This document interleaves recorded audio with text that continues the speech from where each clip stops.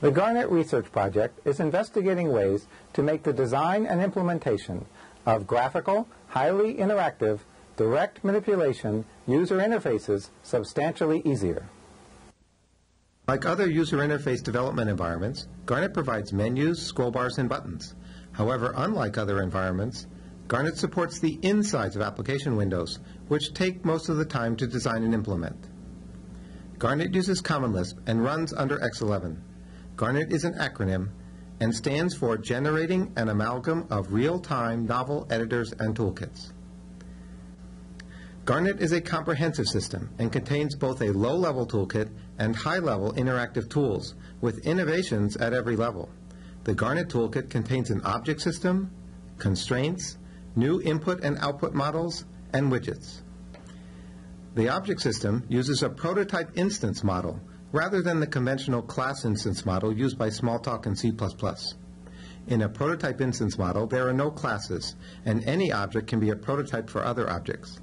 Changing a property in the prototype also changes all instances that do not override that property. An innovation in Garnet is the support for structural inheritance for groups of objects, which means that when objects are added or deleted from the prototype group, the same edits are applied to all instances of the group. Our approach makes it easy to interactively experiment with objects and see the results in context. Another innovation in Garnet is that properties of objects can be computed by constraints, which means that the value is updated automatically whenever anything it depends on changes. Constraints are commonly used to tie graphical objects together. For example, here the programmer only declared that the lines stay attached to the circles and the boxes stay the same size as the strings, and Garnet maintains this. Constraints can be arbitrary Lisp expressions, so they can be used to connect the graphics to applications, as well as for arbitrary application computations, such as calculating these arithmetic expressions. Garnet's output system uses a retained object model, sometimes called a structured graphics model. This means that there is an object in memory for every graphical object on the screen. When an object changes, Garnet automatically redraws the object and any other objects that are covering it.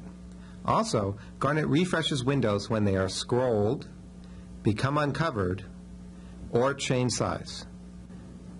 Garnet's built-in layout routines automatically format objects in columns, rows, tables, trees, or connected graphs. Most of the per-object overhead can be eliminated when there are lots of similar objects, so Garnet can be used for maps and visualizations with thousands of objects. Garnet uses a novel input model where common direct manipulation behaviors are supplied as a small number of built-in interactor objects that can be attached to graphics. Each type handles a standard kind of behavior, such as selecting one or more of a set of objects, moving objects with the mouse, rotating objects using the mouse, or text editing. The text editing interactor provides full mouse-based multi-font editing, including a mode that supports Lisp code editing. The interactors are independent of the particular graphics used. Here, one interactor is used for all 4 scroll bars. Furthermore, interactors are parameterized so that they are very general. So one kind of interactor is used for buttons, palettes, menus, and even to select objects in a graphics editor. Unlike most systems, Garnet supports operations across multiple windows. A built-in interactor supports gesture recognition, so developers can easily experiment with advanced user interfaces. Garnet provides 2 complete widget sets, one of which has a standard motif look and feel. All of the widgets are implemented using Garnet objects, constraints, and interactors. This makes it easy for developers to create custom widgets. In addition, the toolkit provides built-in support for the insides of application windows. For example, the Selection Handles widget can be used by any graphical application to support selecting and manipulating objects. Other standard editor operations, including cut, copy, paste, duplicate, to top and bottom, group, open, save, print, etc., are provided in the library and can often be used without change. These make creating a graphical editor particularly easy. Garnet comes with many demos and example applications, including a complete drawing editor. There is also a complete set of debugging tools, including an interactive inspector that can view and edit the properties of objects. It will also trace when an object is modified and has views which show the object hierarchies and the dependencies of constraints. One of the most important innovations in Garnet is its interactive user interface construction tools. The ultimate goal is to allow all of the user interface to be created by drawing the graphics and demonstrating the interactive behaviors.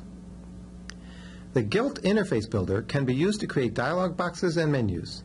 The designer can select widgets from a palette and place them in a window. The strings of the widgets can be edited in place, and other properties can be set from property sheets. The designer can change to run mode to see how the dialog box will work when connected to an application. JADE is used when an application contains lots of dialog boxes or the dialog boxes need to be generated at runtime. Given a specification of its contents and the choice of a look and feel, JADE automatically creates a dialog box. Lapidary allows designers to create new graphical objects and their behaviors. The designer draws the graphics and then clicks on the icons in the constraint window, shown here on the right, to add constraints to the objects. The icons represent the most common constraints used in graphical applications. Next, behaviors can be attached to the graphics by filling in dialog boxes. There is a different dialog box for each type of interactor. Here, we demonstrate that when the end user clicks on a rectangle, it should turn yellow. Lapidary allows components of graphical applications, or even entirely new widgets, to be created without programming. When the constraints available in Lapidary are not sufficient, C32 can be used. C32 provides a spreadsheet interface to make the specification of complex constraints easier. Clicking on a spreadsheet cell or on a graphical object automatically inserts the proper reference into the constraint. Mickish allows the overall behavior of applications to be demonstrated. Here, we want to create an interface with a green rubber band line as feedback when the mouse button is dragged, and a red line should be drawn when the button is released. In train mode, shown by the T in the cursor, the designer demonstrates the end user's actions, such as pressing the mouse button and moving. The system displays iconic markers to show where the events occurred. In show mode, the designer uses standard editing commands such as drawing, deleting, and moving to demonstrate what the responses should be. For this behavior, we need to switch between train and show modes twice, once to demonstrate the green feedback while the mouse is moving, and once to demonstrate the final red line. For high-level behaviors, Mickish has built-in support for palettes. The designer can draw a set of objects and declare them to be a create palette, and then use these to control what objects are created when the button is pressed in the work window. Similarly, palettes to control colors and other properties can be demonstrated. The Garnet system is available by anonymous FTP, and it works on almost any Lisp and X11 system. Garnet is being used by over 70 projects worldwide. Users have given Garnet great reviews, saying that they were able to implement the graphical parts of their system in a fraction of the time it would have taken using other tools. In the future, we hope to create versions of Garnet for the Macintosh and Microsoft Windows NT. We also plan to support computer-supported cooperative work, 3D, speech input, and end-user customization. In conclusion, the Garnet Research Project is exploring innovative toolkit organizations as well as high-level interactive demonstrational tools. In addition, Garnet is a practical user interface development environment that you can use today.